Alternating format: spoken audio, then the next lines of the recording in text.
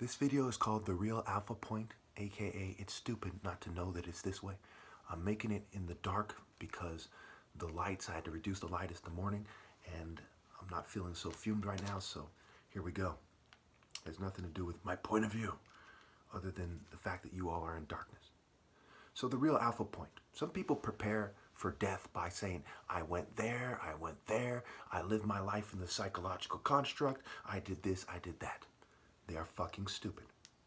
When we look at the leopard, right, some people say, well, just because you move effectively doesn't mean anything. You're like an animal. Well, can the leopard outmaneuver the hunter? When the Bible says Nimrod founded Babylon, Babylon is the opposition view.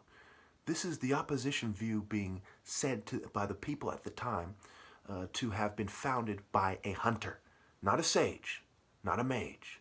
It was the warriors. Exodus 15:3. The warriors. The Bible is by a bell, and to defeat them, you say, what is it all about?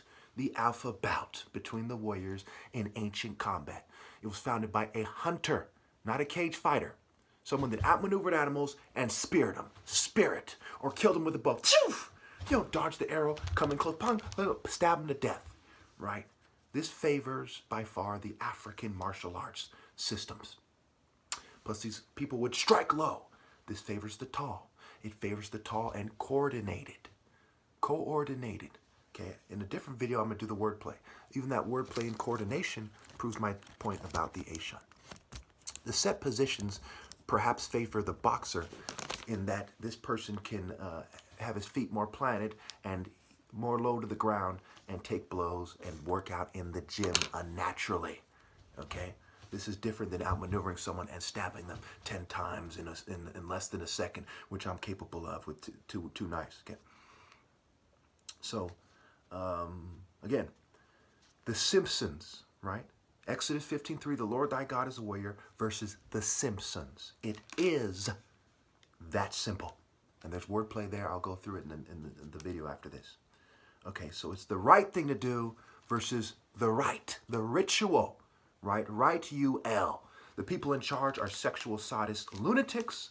They intend to do mind control, and they do various drills and political processes and social experiments to get people to behave a certain way and to be ill. That's why so many people these days look like they're in fucking cults with the old Harley Quinn makeover, the cult looks they have, you know, looking like the Addams Family, looking like the Joker. They look fucking insane, looking like circus freaks, just scum, okay?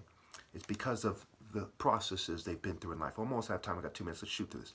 Number one, it's a stolen world.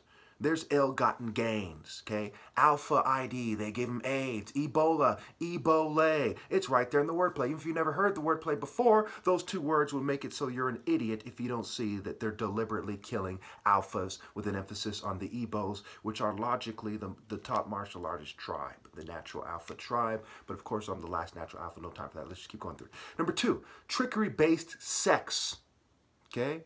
Coercion, rape. People are the offspring of these things. Your children will take part in these things if they seek to reproduce, if they ever have sex. Okay, and they'll certainly be complicit by enforcing social norms. Number three, the evilest people control behavior. Think about how things work. Number four, people are transforming into more evil all the time. Your children will transform into be more evil than you are, not less evil. Number five,